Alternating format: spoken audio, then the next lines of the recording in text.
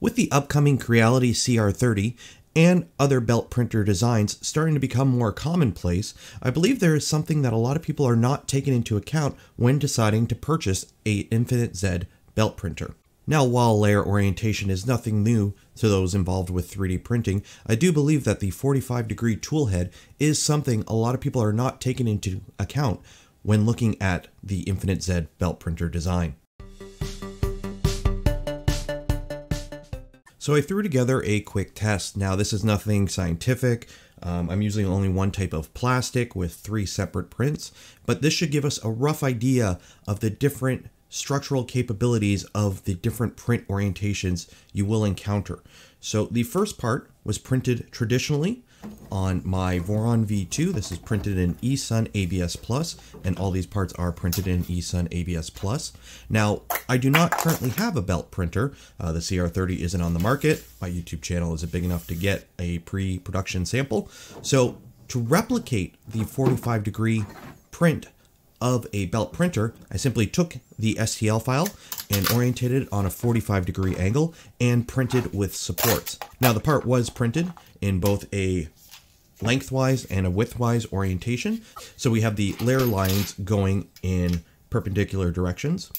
Now, while this will not 100% mimic a true belt printer print, I believe this gets us close enough that we can use the details learned in the further test to draw some conclusions. So for testing, the parts printed here are the A motor mount for the Voron V2.4, the upper portion, and I am mounting them to some 2020 extrusions. One side will be clamped in place. We'll simply have weight added until it breaks. This is a very basic test, but again, we're just looking at how the part behaves when printed in these different orientations.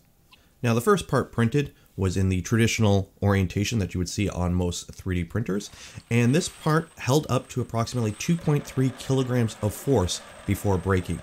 And while it did break, it did hold on by a little bit.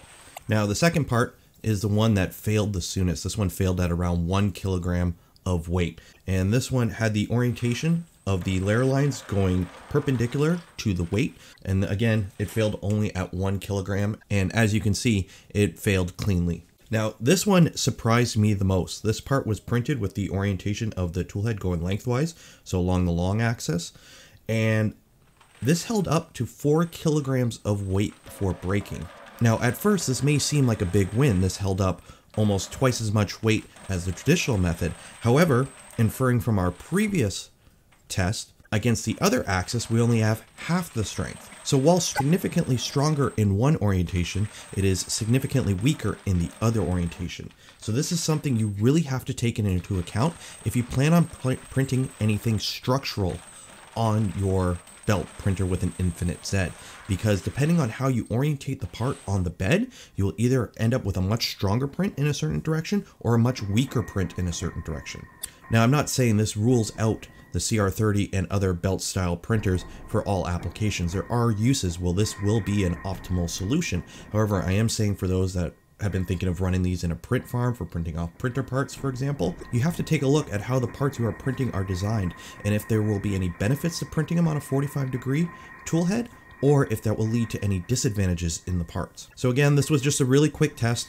I know we're drawing some very early conclusions here, but I just kind of wanted to take a look at this myself after seeing some of the early videos of the CR30 in action, and just put some data on the table and make those that are thinking about buying this aware of something they need to look into. If you did like this video, don't forget to hit that like button. If you have any comments, please comment below. If you would like to see more content such as this, don't forget to subscribe as well and ring that bell. And don't forget, I do have a Twitter now, at 3DP Nero. You can see some behind the scenes stuff I'm working on, and also updates when I will be streaming. Thank you for watching this video. I hope you have found it informative, and have a great day.